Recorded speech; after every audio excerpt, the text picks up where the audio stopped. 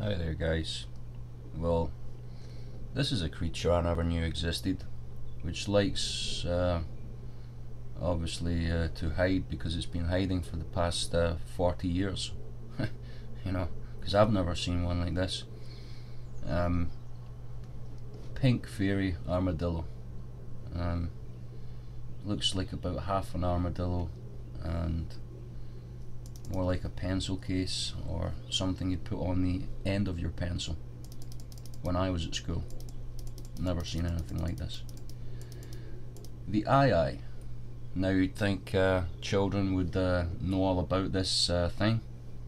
You know, used to go to school, learn about bats, rats and cats. Never the eye. Never an eye.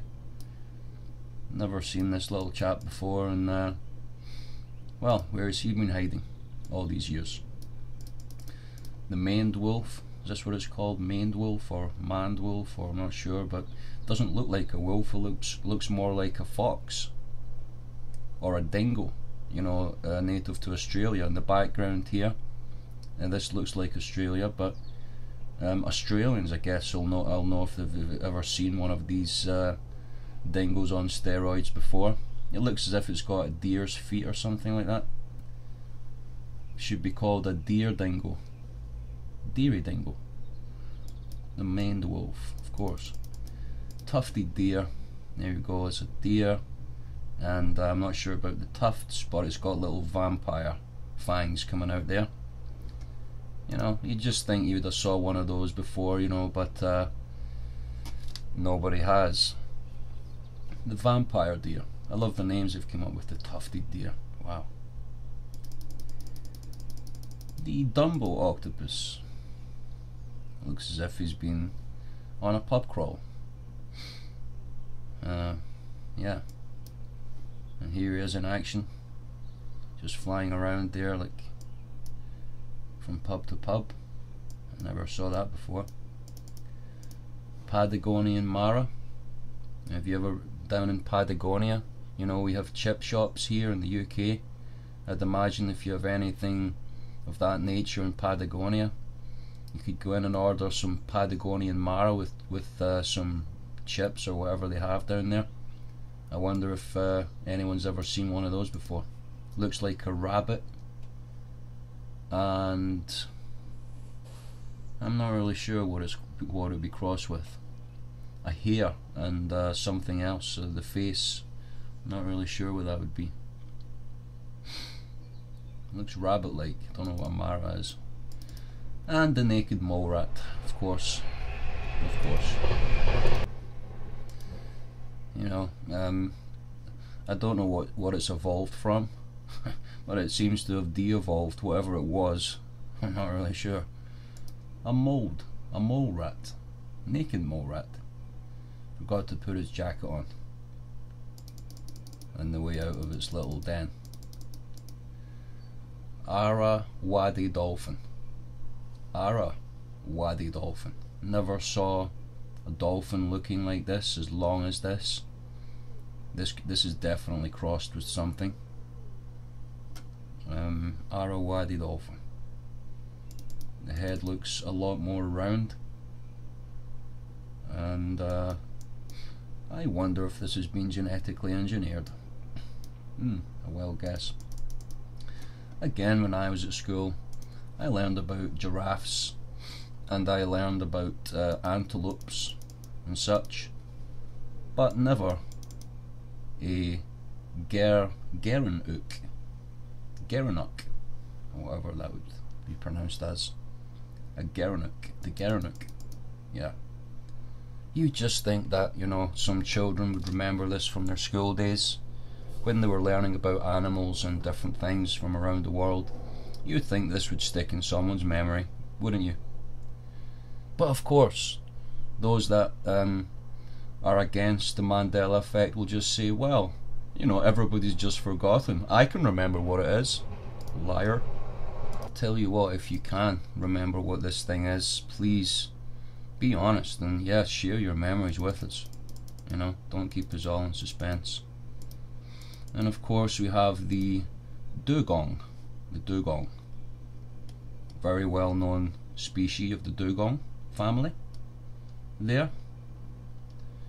And then we have the Babirusa, the Babirusa, which definitely is something I wouldn't like to run into in a dark night. Something that a lot of people would like to fry in a Sunday morning maybe, but looks a bit like a hog with a lot of tusks coming out its mouth. Interesting. And its nose and its mouth. Very interesting. How this species has evolved, wouldn't you say? I wonder what these tusks would have evolved for, what they'd be used for. And of course we have the lamprey. The lamprey, yeah. Just like a fish thing with suckers that you just keep as a pet, of course. You know, if you have a fish tank, you know, if you're into that type of thing, you've probably had one of those as a pet for like years and years. And I'm the only one that's never seen one. And then of course we have the fossa. You know, I'm not sure if it's the cat family. It looks more to me, could be like a hyena, crossed with a hyena with a panther, hyena panther, the fossa. I'm not sure where these legs would have came from. They're quite powerful, the back legs. The face is more like a hyena or some type of thing, a jackal or a hyena or something. It's obviously a cross. You can't fool me. And then we have, of course, the star-nosed mole. Yeah, of course. To just suck in more chemtrails, more chemtrail fog in there. That's what they've evolved to actually save the planet Earth. These little things here, the star-nosed mole. Without those, planet Earth surely would not survive for another few years of chemtrails. So thank you God for creating this little thing. And then we have the Sunda Kalugal. Sunda Kalugal. I've never seen anything like that in my entire life. Never seen anything like that in my entire life. The zebra duiker. This isn't a zebra, by the way. So if this, you know, if this is the official name of this species, this is not a zebra. Clearly see it's not a zebra. It's more like a deer. It's more like from the deer family. So this is 100% not a zebra. They haven't thought about this one. I mean, they've just thrown this name out, taking us for a bunch of idiots. And then we have the yeti crab, of course, the yeti crab. Superb bird of paradise. Very original name, I would say. Very original name. And which one is the bird? I'm not sure. This one is a bird, and then what's this thing in the background? What is it? Is it a shapeshifter or something? Shape-shifting. I don't know what's going on there. Then we have the blobfish. Very, I'm sure I used to watch cartoons or something when I was a kid with these little monsters. Never really seen one for real. This is my first time, I must admit. There's someone just out fishing and just caught a blobfish. You know, there you go, just a normal, everyday occurrence. Cantor's giant soft-shelled turtle. Wow. Which is the back and which is the front? I'm not sure. Gobi Jeroboa. Jerboa. Well, it's like a gerbil type of thing. So it's a gerbil crossed with a kangaroo. Where did they get feet like that? I've never seen anything like it in my life. Never seen anything quite like that. Japanese spider crab, the everyday Japanese spider crab. Obviously nothing to do with Fukushima, of course. It's just an everyday size there. You know, nothing to do with radiation or nothing like that. And then we have The well, I'm not quite sure what that thing is, but it looks as if it's having a bad day, a bad makeup day. Oops. Okay, this is the red-lipped batfish. Of course it is. Now I remember.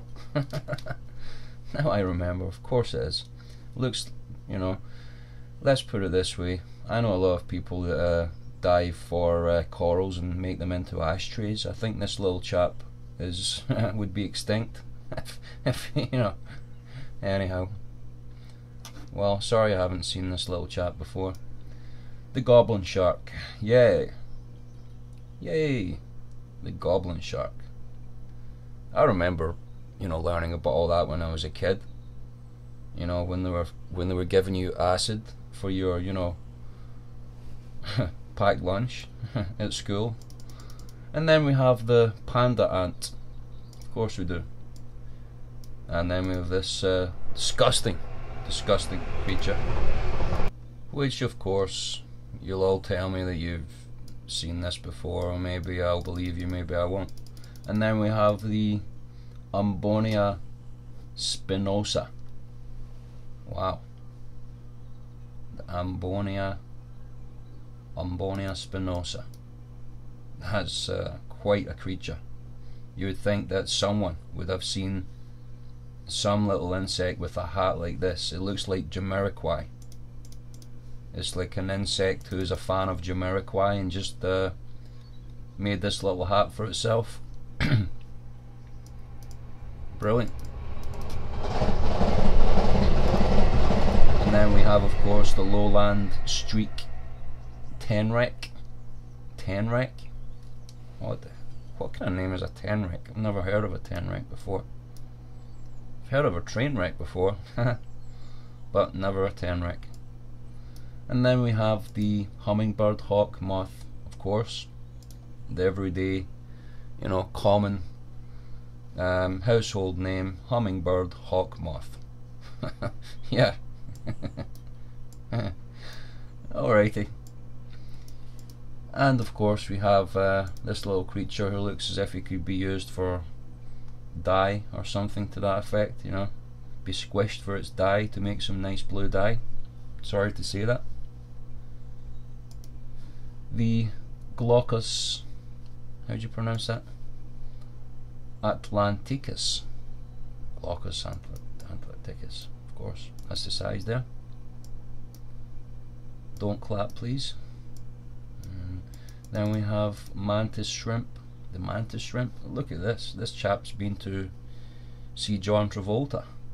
Surely he's been at a disco. This little guy. The Venezuelan poodle moth. Of course. The pacu fish with the human teeth. Yeah. Yeah, he probably just goes to the same dentist as me, just looks in on him, you know, every 6 months to get the plaque scraped off his teeth. That's wonderful. Just a normal, everyday pacu fish, you know, nothing crazy about that. And then of course we have the giant ossopod. So, well, I'm sure there'll be a few uses for that thing. Never heard of it though. Very nice. And then we have the Sega antelope. The Sega antelope with the big nose thing, of course. That everyone remembers from their childhood, don't they remember? It looks as if this thing could be like from, I'm not sure, like America, North America. The Sega antelope. Yeah, you remember this thing? And then we have, well, we have it again, smaller nose, of course, different species. The bush viper. Yeah, the bush viper. With the sticky out scales, of course. Every child remembers this from their, you know, biology books. Of course they do. Would make rather a nice painting, actually. And then we have the blue parrotfish. The parrotfish? well, I know it's blue, but I mean parrotfish? Are you sure? I mean, the parrotfish? To be honest with you, I think I've seen something like this before, but maybe not quite this blue, if you know what I mean. Atlantic Ocean. I really thought the last time I saw something like this was in Australia. No idea it was from the Atlantic Ocean. I really wouldn't have guessed that. The Indian purple frog. The purple frog. Never heard of it. I'm sorry. Sorry, never heard of you, man. Shoebill. The shoebill. So I guess it gets its name from its bill, which looks like a shoe. Shoebill. Yeah. Okapi, which is definitely a cross between a zebra and a horse. I would guess zebra and a horse, maybe. Not really sure. This looks more like from the zebra species, but it's called an okapi. Never heard of it before. Never heard that name before. I'm sorry guys, there's just every train in the UK is passing my window when I decide to do a video. You know, and it's probably quite demonic, but you know, but there we have the okapi there just leaping around, just in its normal well, not in its normal habitat. It looks like someone's back garden there, you know. But and then we have the narwhal, which is like a whale with a unicorn horn. A unicorn horn. The narwhal. You remember this from your reality? Seriously? I mean, seriously? Remember this guy from your childhood memories of watching Jaws and studying about whales and plankton and, of course, the unicorn whale thing? And then the thorny dragon, you know? I can remember when people used to laugh when they say, well, there's different types of dragon species and whatnot. I remember the dragonfly. That's all I remember from my reality. But apparently there's the thorny dragon. Yeah. Of course it is. The sea pig. The sea pig. I wonder if we have a flying pig as well. I wouldn't be surprised. But we have the sea pig, which would be a nice alternative to your regular hogs for breakfast, wouldn't you say? This looks like a blown up rubber glove, you know. If I'd known better, this would be a hoax, but no, these are real creatures. These are real genetically modified, I mean real creatures. And of course, yeah, back to this chap again. And if you remember any of these animals, guys, please help me out. Thank you, guys.